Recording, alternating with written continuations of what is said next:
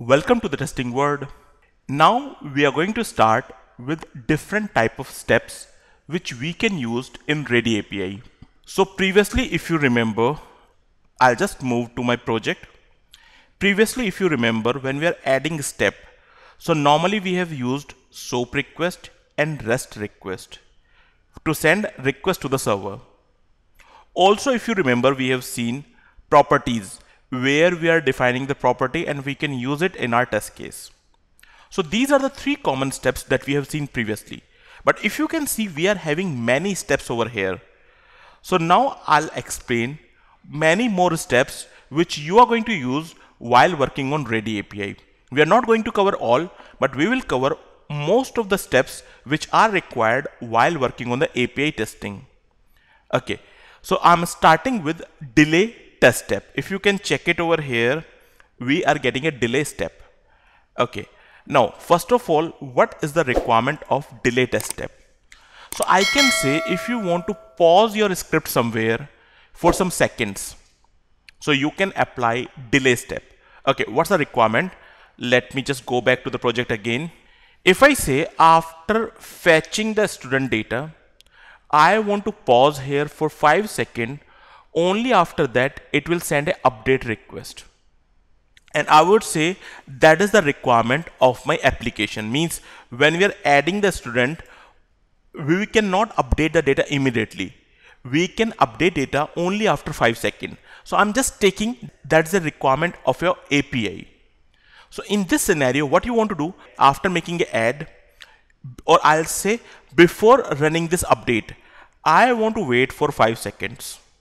So what I can do, I'll just go here and add one more step with the name delay test step.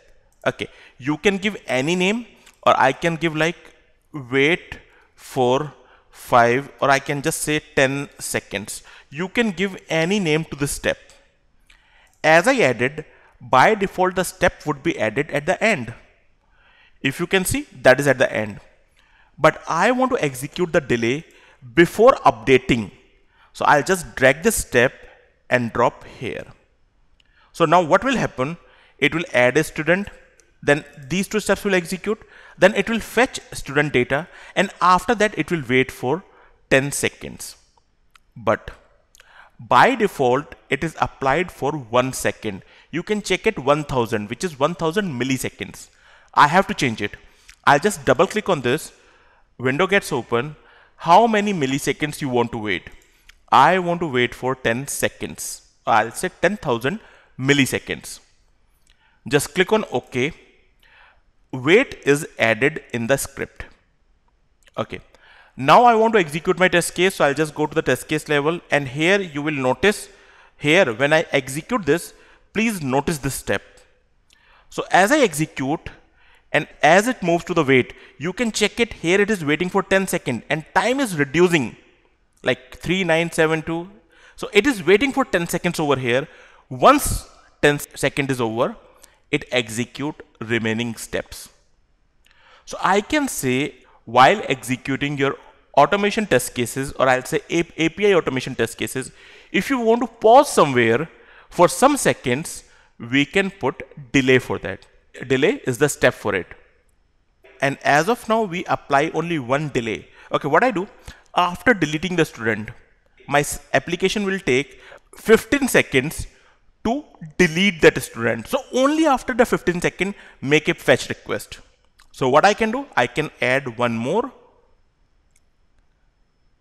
delay step, and this time I'm giving like wait for delete, and it's 15 seconds.